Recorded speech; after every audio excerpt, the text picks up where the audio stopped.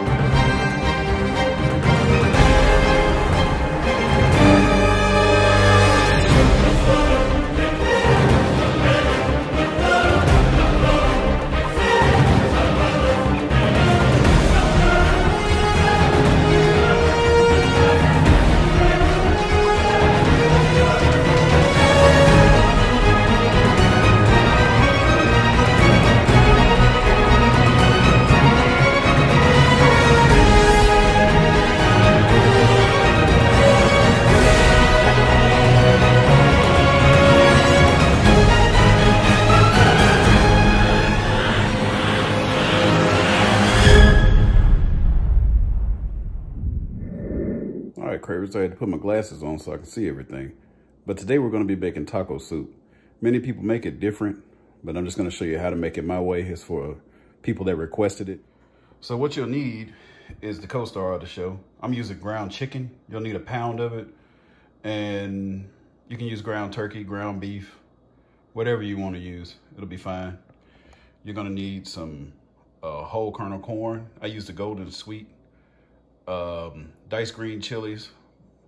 Diced green tomatoes with chilies in it. Some black beans, kidney beans, chili beans, whatever you like. But I like using black beans because they're really healthy. Small bell pepper. Some of that Goya, It's Perfect seasoning. The Perfect seasoning, excuse me. 2 packs of taco seasoning, 1 pack of ranch. I use a lot of great value stuff since I had my son because, hey, I started trying to cut corners and save some money. But actually, this stuff tastes just as good as the name brand. And I'm not just saying that just because I'm using it. I can afford the name brand, but I choose to use this to buy more stuff for my son. And you'll need a large pot. Anybody that ever tried it, they can raise their hand at the bottom of this video and they'll tell you that Great Value stepped their game up 100%. I think Walmart's trying to kick all the rest of the products out.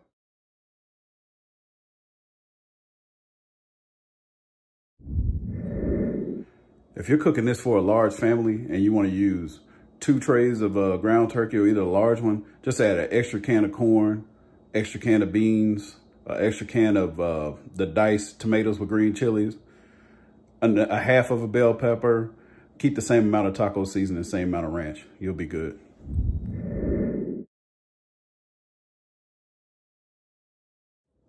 All right, Cravers, first thing you want to do is wash that bell pepper, of course, and then start slicing that bad boy. You want to get it sliced up into little bitty pieces if possible. And then I'm going to show you what we're going to do with it once we get done slicing it. So you don't have to watch me slice this entire bell pepper. All right, Cravers, I said that's chopped up pretty good. What you think? All right, put your stove about halfway. Start that meat cooking with the bell pepper in it. Kind of get that bell pepper sauteed a little bit. See how quick that ground chicken cooks? It's just about done already. Time you start the stove up. All right, Cravers, while that's cooking, I'm gonna go ahead and put one of your taco season packs in there before that meat gets done. That's how the flavor stays inside of the meat. Some people like to brown their meat first and then put the taco seasoning on. But just think about it, when you go to season any other meat, you go ahead and pour the seasoning on. Also, go ahead and pour your ranch pack in there.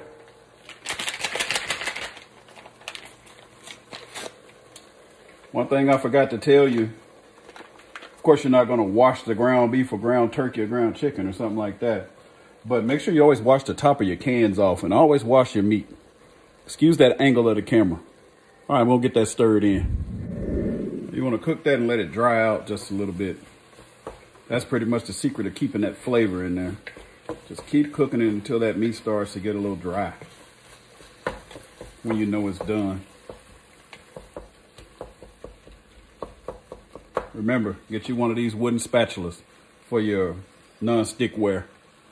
It'll help you to not scratch that up. And you can break all that ground turkey, ground chicken up. Look how thin mine looks. You hear my son in the background? He's saying, yeah, yeah, yeah, he approves of this. So keep chopping that up. You approve, CJ? Thank you. Little Cravings with Carlos.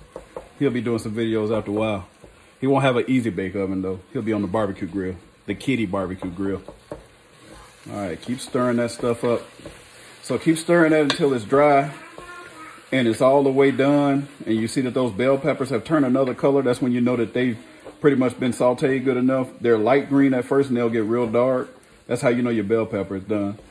And I'll be right back with you. All right, remember what I told you, Cravers. Wash the top of those cans off. Don't pour the juice off of it or anything. Just dump the entire 2 cans of tomatoes in there. Put both of them in.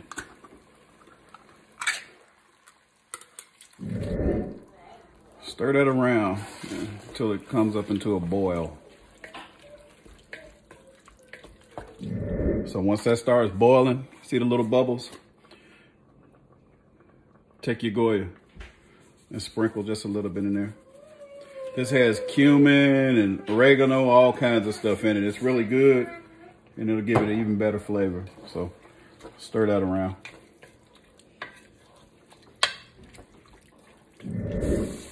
All right, now that that's boiling, go ahead and dump your black beans in. Yeah, dump them right in there because the sauce around the black beans is what's gonna make it thicker. Or the kidney beans or the chili beans, whatever you put in there. Normally I wash these off if I'm making like a fajita bowl or something. All right, you wanna wash your corn off and then drain 1 can and dump it in. Stir it up. Don't knock this until you try it. Trust me, I knocked it for a while because I was like, that's gross. How are you gonna put ground meat over in this soup? Trust me, it's delicious. So without further ado, I'll drop this 2nd can in that I washed and I'm gonna leave the juice on it.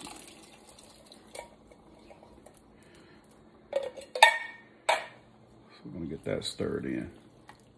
We're gonna put that last pack of taco seasoning in.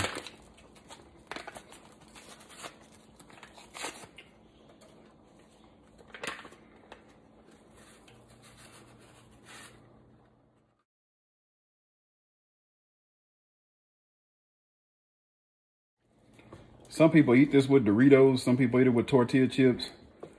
Some put it on top of corn chips. Of course, you'll get a perforated spoon and scoop it out, so there won't be so much juice.